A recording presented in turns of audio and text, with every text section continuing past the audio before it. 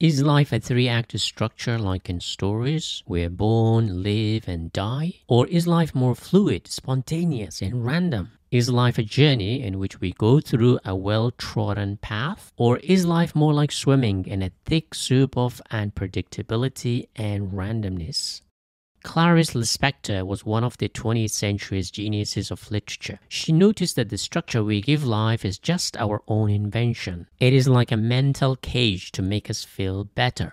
In reality, there's little or no structure to life. The clear path we create in our imagination, we're born, we go to school, we become adults, we get married, we grow old and die, is nothing but out of humans' innate need for order. The human condition is so volatile that we need this order, at least in our head. This is why we crave stories, because stories gives us order, predictability with clear beginning, middle, and end. However, Clarice Lispector pushed those boundaries and found that the human condition is endless, depthless, bottomless, and most importantly, chaotic. As we will see, her writing mimic the fluidity of life and the spontaneity of human condition. So today I'll discuss her life, a child born in the Russian Empire who conquered Brazilian and Portuguese literature, and her novels that have bewitched millions of readers throughout the world. So get yourself a strong cup of Brazilian coffee and let Clarice bring some clarity to literature and life.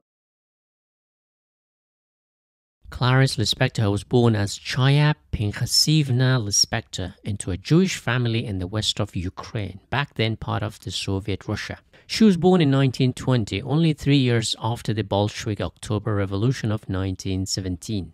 Ayn Rand, whom I have discussed here before, was also born in the Russian Empire a few years earlier. While Rand went to the United States, Lispector's family moved to Brazil when she was only 1 year old. In 1930, her mother, who was paralyzed, died when Lispector was just 9. Later, the family moved to Rio de Janeiro. Instead of partying in the beautiful beaches of Rio is known for, she studied very hard. She excelled in school and in 1937 managed to attend one of the most prestigious universities in Brazil to study law. 3 years later, her father died in 1940. Now aged 20, without a father and mother, she was alone. In the meantime, she also worked as a journalist to support her family and siblings. She became famous with the publication of her first novel, Near to the Wild Heart, when she was only 23. In her writing, she was heavily influenced by Hermann Hesse's novel, Steppenwolf, which deals with our inner animal. I talked about Steppenwolf in great detail in my video on Hermann Hesse. Near to the Wild Heart was written in an interior monologue style, a free-flowing psychological expression, which was new in the Portuguese language at the time. It was considered one of the greatest novels written in Portuguese. In 1943, she married a young diplomat, and a year later they moved to Europe, living in Italy, Switzerland, and in the UK. Later, they moved to the United States, where she would spend about 16 years of her life. In 1959, when she was in her 40s, she returned to Rio to focus on her writing. In 1966, she had an accident. While on a sleeping pill, a fire caused by her own cigarette badly burned her right arm. This accident had a profound influence on her life as well as writing, in a similar fashion that another giant of South American literature, Jorge Luis Borges' own writing changed enormously after an accident that caused him a head injury. A few years after this fire accident, Lispector published one of the greatest works of Portuguese literature. In Agua Viva, she revolutionized storytelling, in which the living water becomes a metaphor for the energy for life to flourish as well as burning and destruction. More on this book later. Just like Hermann Hesse, Lispector also painted.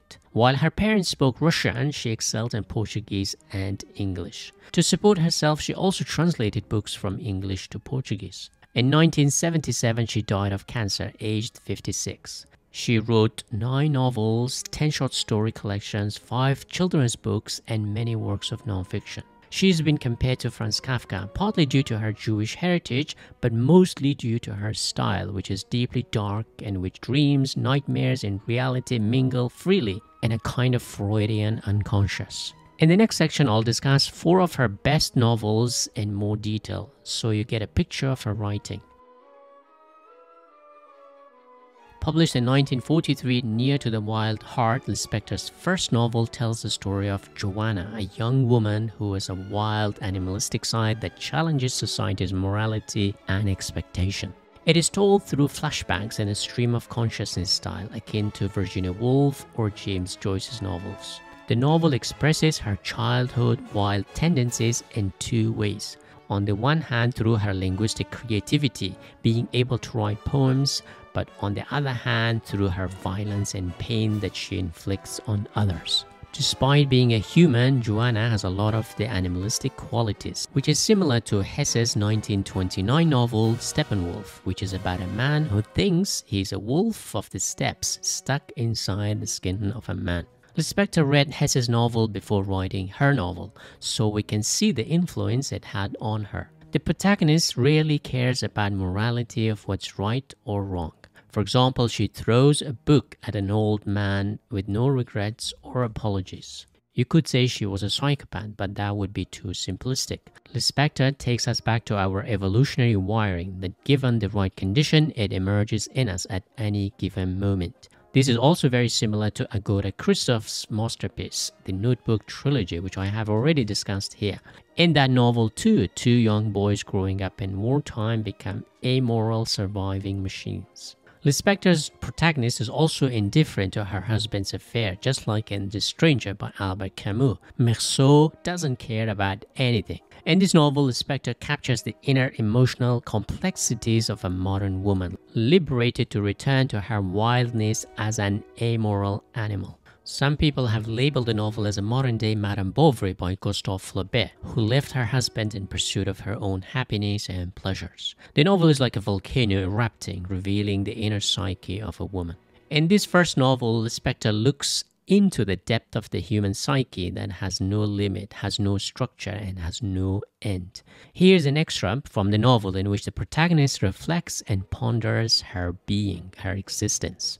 Quote, "When I suddenly see myself in the depths of the mirror, I take fright. I can scarcely believe that I have limits, that I am outlined and defined. I feel myself to be dispersed in the atmosphere, thinking inside other creatures, living inside things beyond myself. When I suddenly see myself in the mirror, I am not startled because I find myself ugly or beautiful. I discover, in fact, that I possess another quality. When I haven't looked at myself for some time, I almost forget that I am human. I tend to forget my past, and I find myself with the same deliverance from purpose and conscience as something that is barely alive. I am also surprised to find as I gaze into the pale mirror with open eyes that there is so much in me beyond what is known, so much that remains ever silent." Near to the Wild Heart is a stab into the raw nature of human life. On the one hand, we are made up of matter, a bunch of atoms, molecules, cells, and body parts. But on the other hand, a limitless, bottomless well of consciousness. We fight and struggle to reconcile our material makeup, which is finite, with our infinite imagination and the unconscious. In other words, our consciousness is as limiting as our material cells we are made of. It is the unconscious where all possibilities lie. This is a perfect metaphor that most inventors and discoverers are like sleepwalkers. They would often stumble upon new things without consciously seeking such discovery or invention.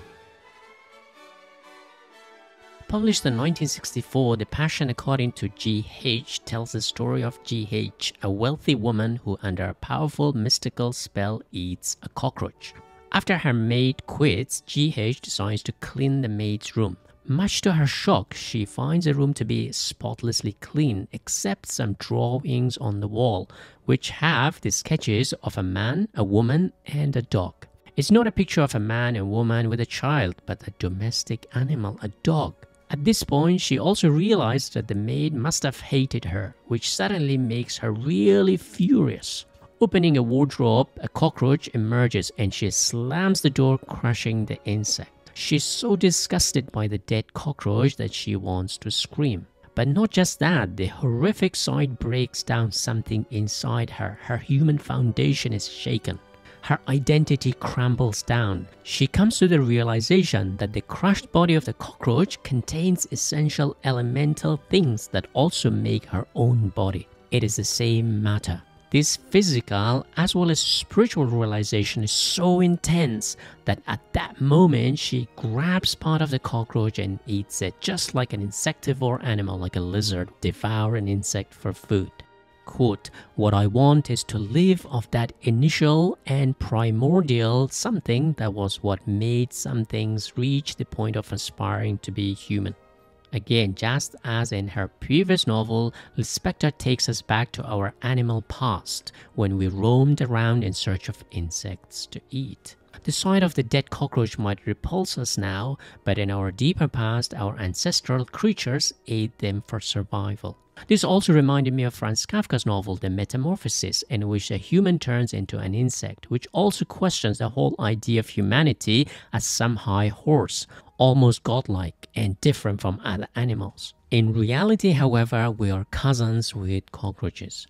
This realization sometimes comes to us in our dreams, just as it came to Zhuangzi, who dreamt he was a butterfly and woke up to question whether he was butterfly dreaming or he was Zhuangzi dreaming he was a butterfly. He found no clear answer. Lispector too moves between the conscious reality and the unconscious sleep.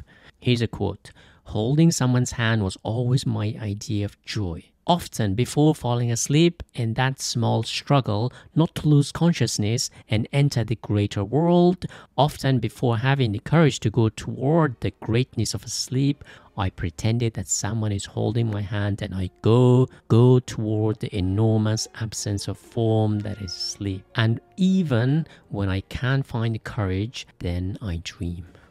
Another element in the novel is order. Her house is clean, the room is clean, her life is almost perfect. She lives in a very posh apartment. But this is just a facade. With the smallest of incidents, first the maid quitting and then a dead cockroach, everything crumbles for her.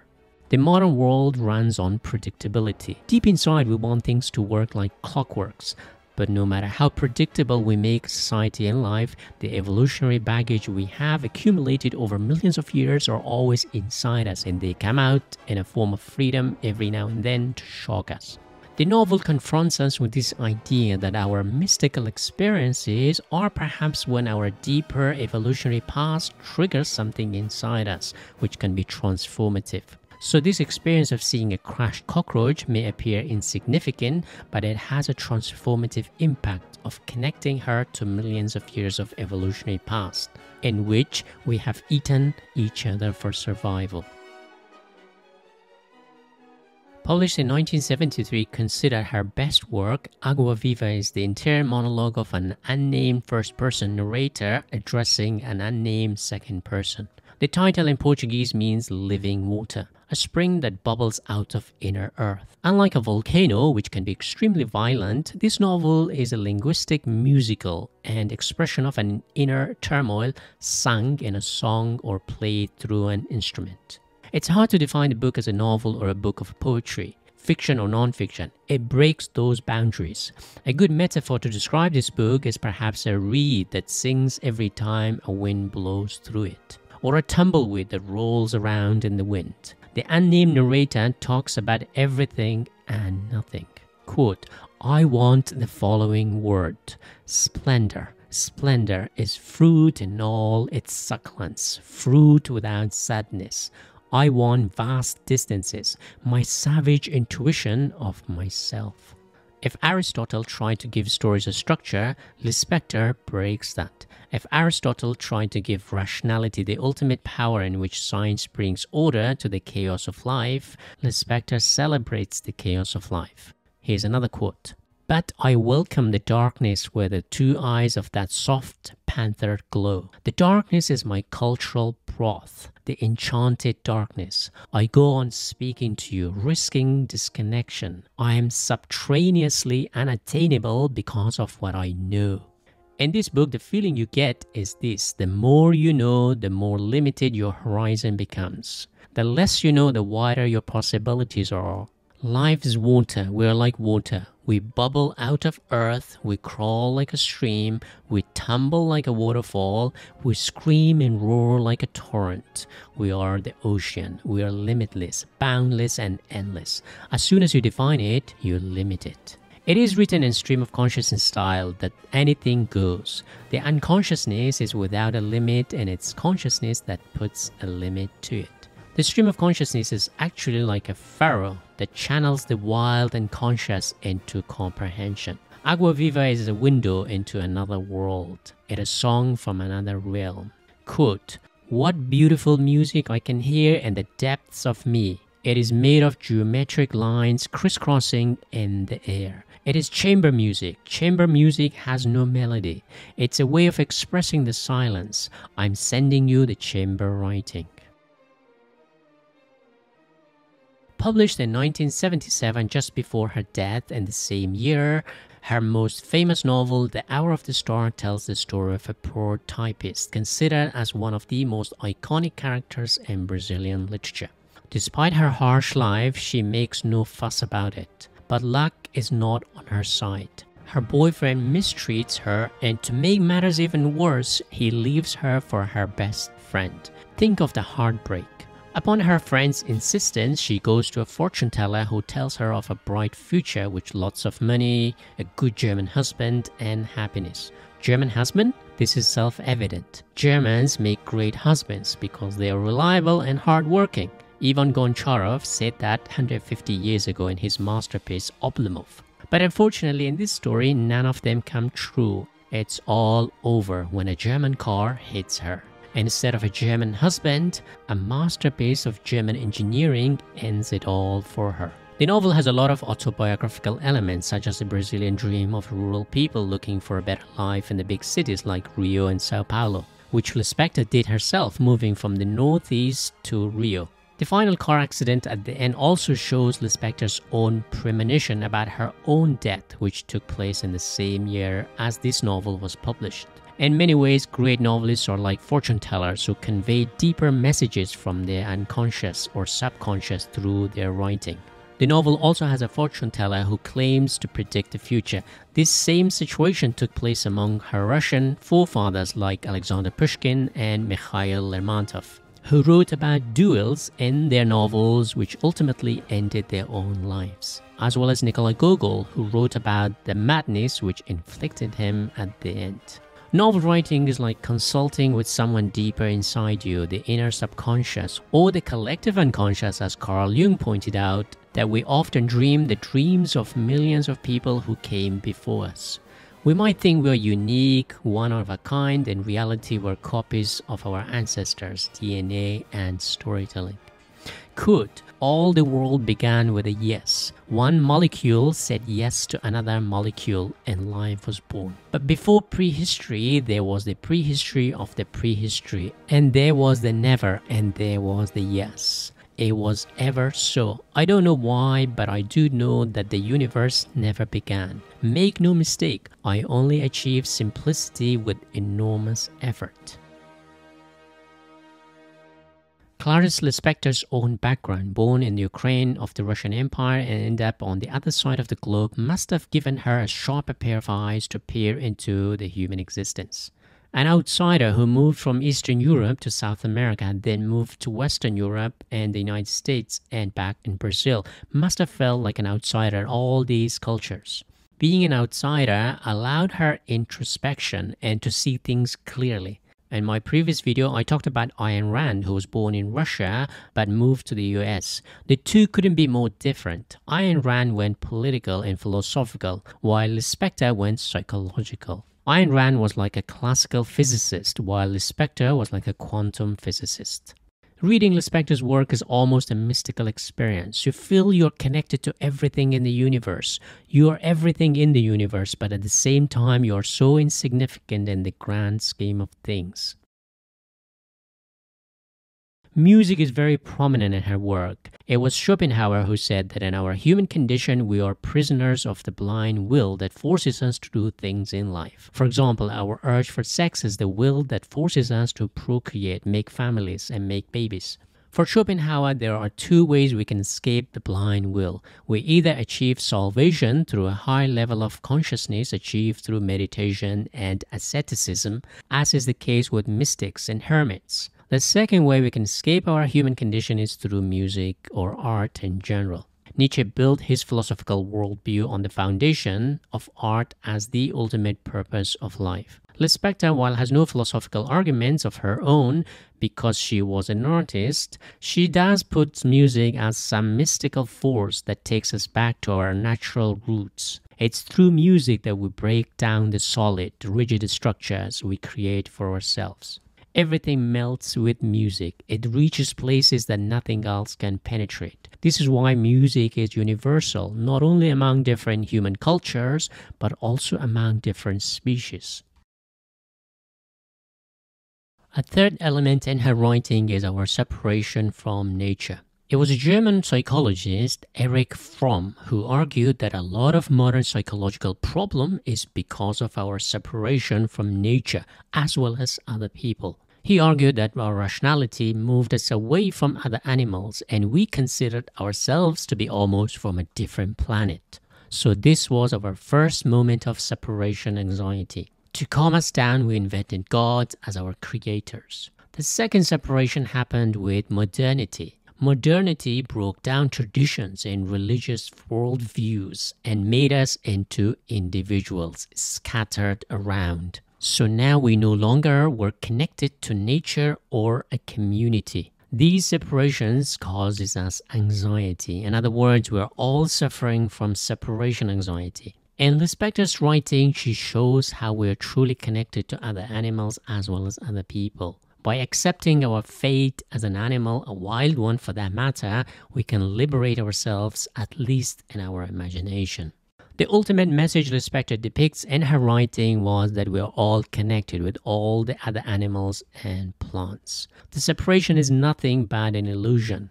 This might sound very Eastern in that Buddhists and Hindus knew these thousands of years ago. For Lispector, that image of a woman eating a cockroach shows that we are all cousins. Albeit, a few million years of evolution has given us the illusion that we are from a different planets. Deep down, we are all the same. What do you think? Thank you very much for watching.